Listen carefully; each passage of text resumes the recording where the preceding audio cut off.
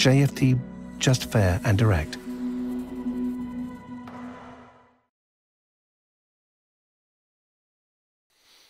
Okay, hello and good morning everyone. Welcome to JFD Traders Espresso with me, Darius Anucauskas. Today's the 8th of March, 2022. So yep, welcome everyone. Welcome to this Tuesday's morning session, recorded session of course, for now, for this week.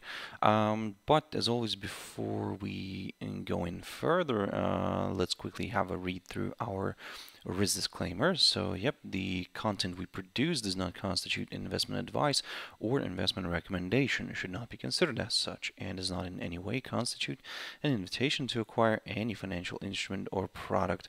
As always, I'll give you a few seconds to read the rest and we can continue.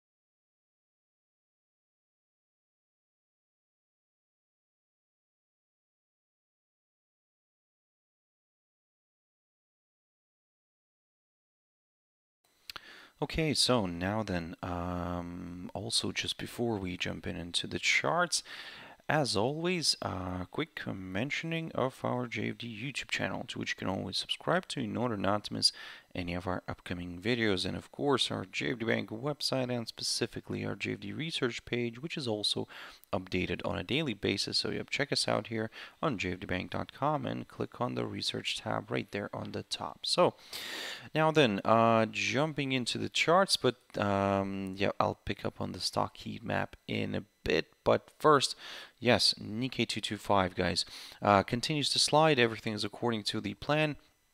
What I said to you previously, that if we also drop below this 25,425 zone, then yes, we could go further. I mean, initially that was my target, but as I said before, then if we do fall and stay below it, then, well, we could continue sliding further. So, excuse me. And also, if we do continue to trade below this area, below that 25,425 zone, yes, my next potential target is the 23,725 level here, marked by the high of the 9th of October, also marked near the high of the 20th of October. So, yep, everything kind of, like I said, looks quite bearish for now. Again, if we take a look at the kind of how much we have corrected already since, let's say, since the end of March here of 2020, when the when the pandemic hit. So yep, it seems like, yeah, we're now, I mean, we've now corrected at least 38.2% on the Fibonacci. So let me just put this one on the chart. There we go. And it seems that, yes, we are heading towards that 50%. And that 50% is roughly around that level that I talked about, this 23,725 zone. And yeah, let's see how this is going to play out, guys. For now, we are, like I said, we are drifting further south.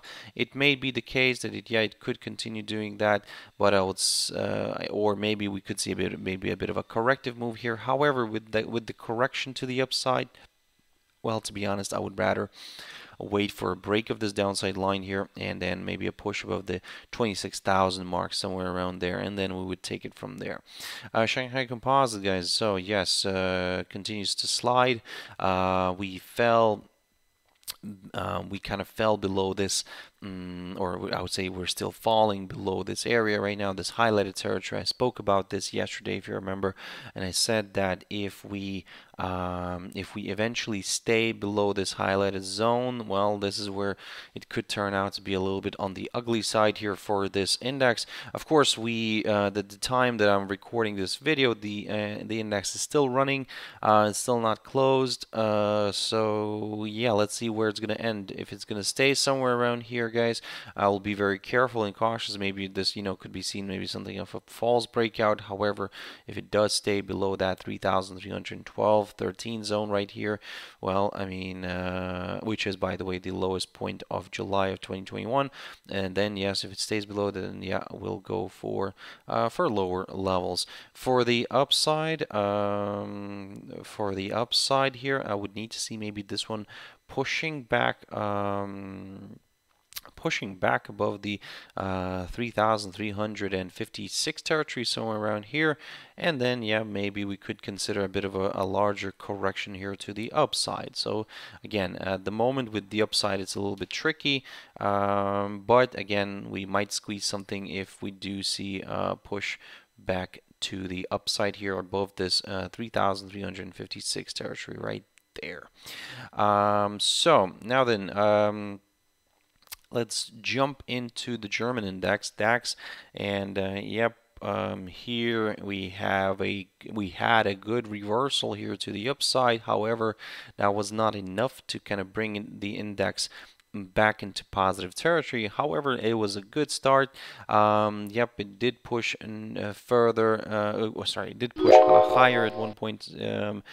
But again, looking at this, I mean, this is not looking good here for now. I mean, for the German market, and yes, we are sliding heavily. Looking at this, I mean, last time we were, let's say, drifting that much to downside was, I think, back in during the pandemic. So when the pandemic started, so in the end of February and the beginning of March. So we're kind of having something similar like that again. So if we excuse me. If we kind of compare these, these two events, it seems that yes, this is what the market needed, and everything. It seems like everything is kind of, comes at its time when it's needed. So we were due for a good correction. So there we go. We got that correction, and I mean, let's see where it's gonna go. I mean, this is not, let's say, the end of the world here for this index, because again, we were, let's say, declining like that previously. Can we get that rebound right now? I mean, let's see how it's gonna play out. Of course, if we draw a Fibonacci on this one as well, so for example, from the beginning of the pandemic, looking at these, looking at these highs here that with the double top here that I've picked up previously, you can see that we kind of have already reached that 50%, almost, I would say almost. Just we need a few more steps here. So currently the index is trading at around 15,519, the cash index. So that means, yeah, so we're back below this hurdle right there, this 15,591. That means that we are coming very close to that 50% retracement on the Fibonacci, and well, I'm going to keep an eye on that one. This 12,370 zone that I've marked previously, yes, I'm going to keep an eye on it. However, I'm going to pick up a level here. Let me recycle this level, this area right here. This area right here near the 12,313 zone kind of almost matches this 50% retracement on the Fibonacci. So basically everything's kind of looking quite interesting here. So I would say yes, further declines could be possible here. We could see more of this, more of this selling here. But keep your eyes on that area, this area right here. If it provides good support, maybe a bit of a rebound here could be possible. But for now, yes, we're all aiming lower. We're all aiming here to the downside. But as I said, this correction here, and and in general, if you start looking, if you just kind of switch off, the political side of the world and kind of to only focus on the economic side, then in general you will see that the certain events kind of come in at certain times. And it seems that the market was crying for a good correction, and yes, we got that. So in general, I think that Let me have a look here very quickly. What's the where's that line? Okay, I always miss it. Where's that? There we go, price range. So if we grab it from the top here, and well, not from the top actually, but where's that top? Where's that top? There we go. Let me just grab this one right here. So if we draw it from here, I mean, you can see from these two peaks, you'll see that we have already done that 20, 20 odd, 20 something for correction, and the 50% is roughly at a 25% correction here on the German index. So basically everything's kind of working out perfectly. Last time here when we were during this pandemic, we also had, okay, we had here a little bit more. So if we do apply, we had around 40% correction. Okay, so now let's see if we can, go further. If the 61.8% retracement on the Fibonacci is somewhere around here, somewhere around 30%, that's even better, probably a much better number to look at. However, this is all, of course, this is all speculation, and this is a little bit of me, trying to get ahead of myself here. But again, like I said, everything's really, like I said, really kind of, working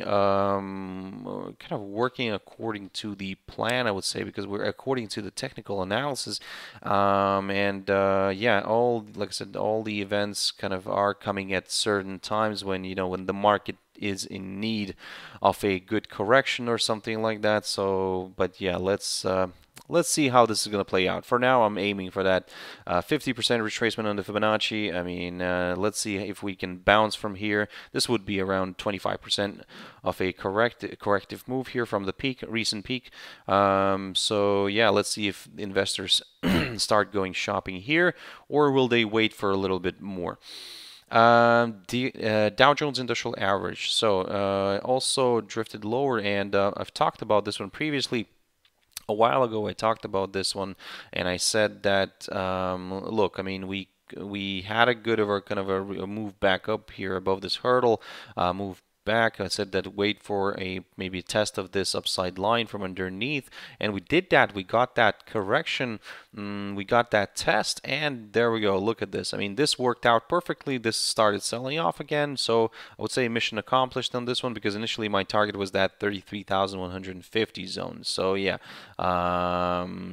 at the moment, excuse me, at the moment I will be very careful. Yes, we stayed below that 33,150 zone, so that means that yes, further declines are possible. Currently, we can see that the cash index is trading at around 32,445 zone, so that's way below yesterday's close.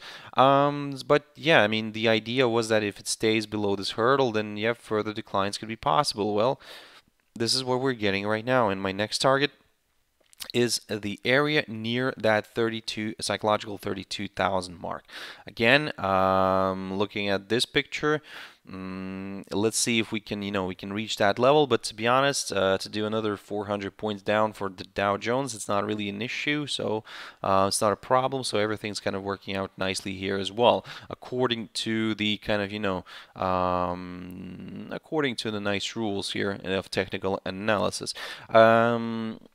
Another thing.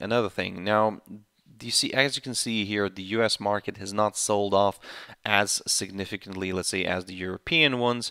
However, I think that the majority of things here are connected towards I don't think, but I think, I know that there's a lot of things connected to the Fed, of course, that's logical.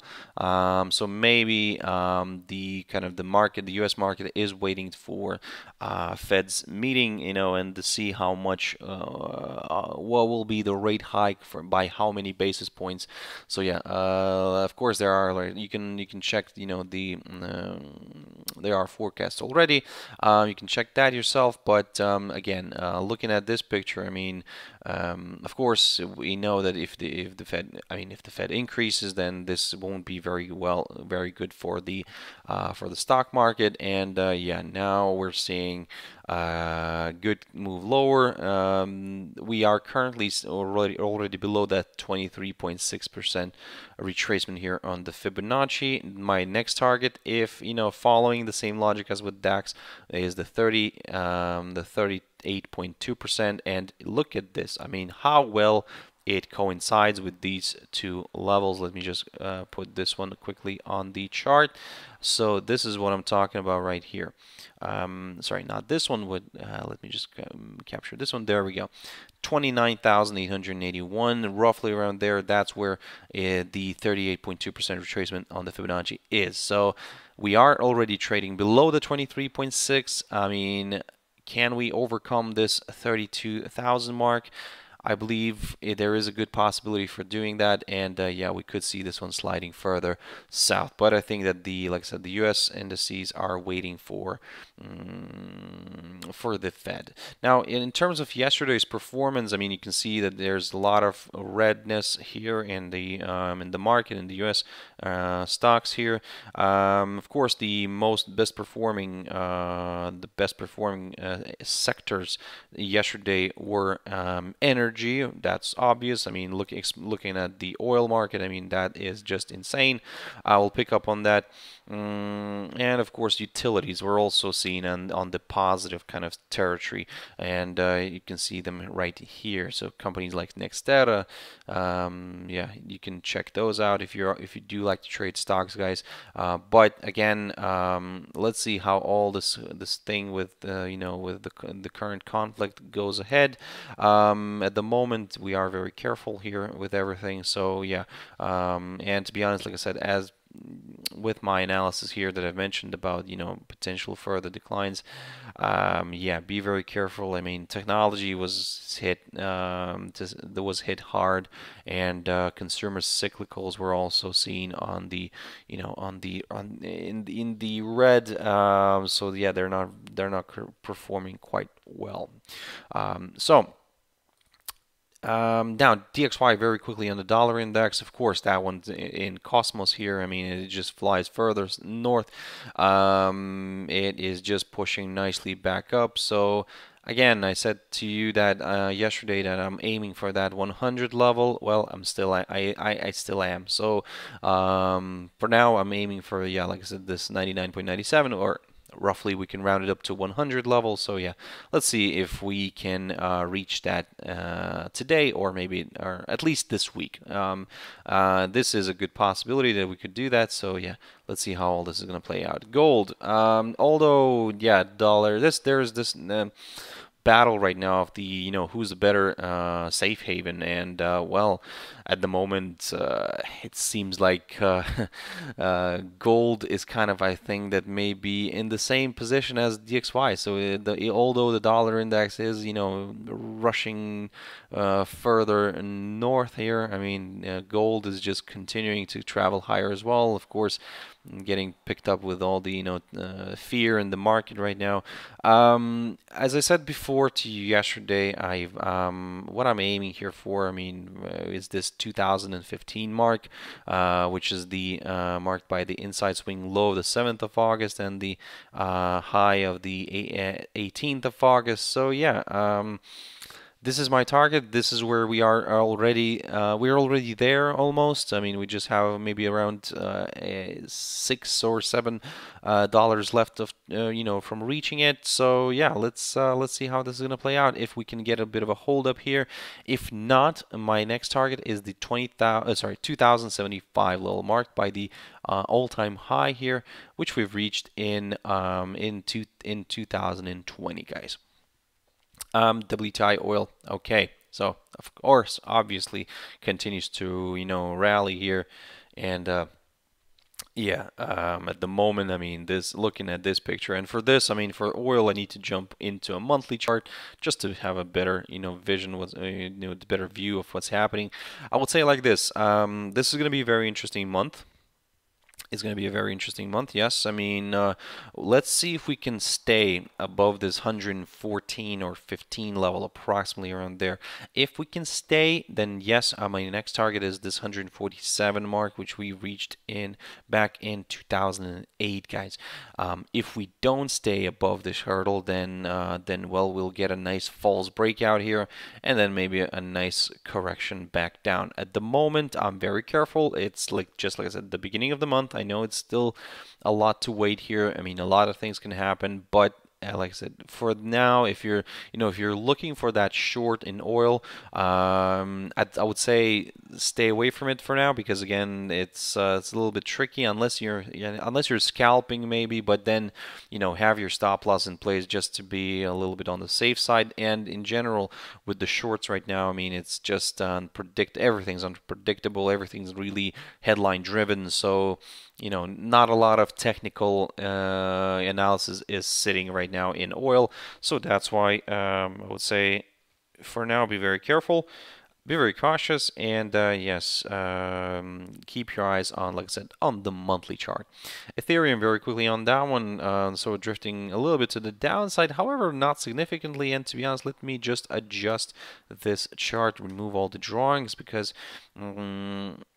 for now, I mean, in terms of trend lines, no longer anything is valid here, apart from maybe some short-term ones. What I'm keeping an eye on, of course, is the lowest point of January here, or in other words, the lowest point of this year, which is roughly around that 2,160. For that, I would need to see maybe a drop below this hurdle. For some reason, this 2,478 zone is providing good support. Looking at this hurdle here, let's see if we can drop below it. Of course, with the stronger dollar, if the dollar continues to accelerate, then we might see Ethereum, ETH, USD here drifting a little bit further south. My next target could be this lowest point of January near the 2,160 zone. But again, let's go slowly on this. For the upside, pretty straightforward. I need to see where's that trend line? There we go. For the upside, I need to see at least a break of this downside line taken from the high of the 10th of February. Jumping into a few pairs now very quickly, guys. AUD, NZD. So something of a double top here is forming. Again, maybe too early to talk about that. Let me just put this line here on the chart. So there we go. Beautiful test. This 1.0797 zone. Beautiful test. Now we're drifting back down. If it is a double top, then we need a break of the so-called neckline. Well, again, the neckline is roughly around here, in between these two levels, the 1.0666 and the 1.0675, or actually 76 more. So if we do clear this area, I would say then yes, we could maybe consider a bit of a move to the downside. But for now, I'm going to remain a little bit on the neutral side, because in a way the pair is seen kind of oscillating around that 21-day EMA. So yeah, if you're looking for some downside, then at least wait for a drop below this area right there, and then we could go for maybe a move to the 1.0564 level, and then we'll take it from there. For the upside, of course, a break of this barrier here, 1.0797, is needed. Now, NZD USD, haven't picked up on this one for quite a while. As you can see, my arrow is still here somewhere, but I mean, let's recycle it, and basically let's pick up on this little hurdle right there. This little hurdle right here is, yep, something to keep in mind.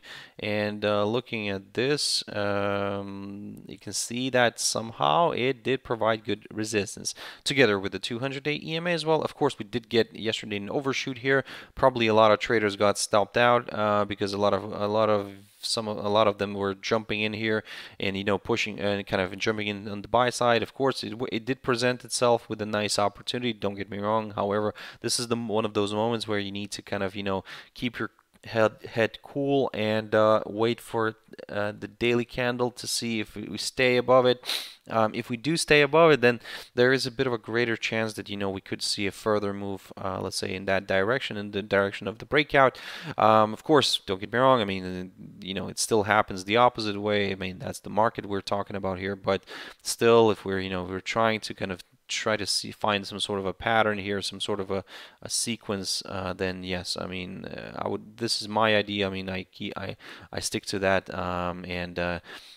but you always need to, like I said, adjust your stop loss correctly. Now, in terms of the upside, again, like I said, this barrier is needed for me. I need to see a daily candle body of the daily candle staying above it in order to go for some higher levels. For the upside, for the downside, I would rather wait for a drop below this upside line right here, just to be a little bit more on the safe side. This upside line is taken from the low, the 28th of January.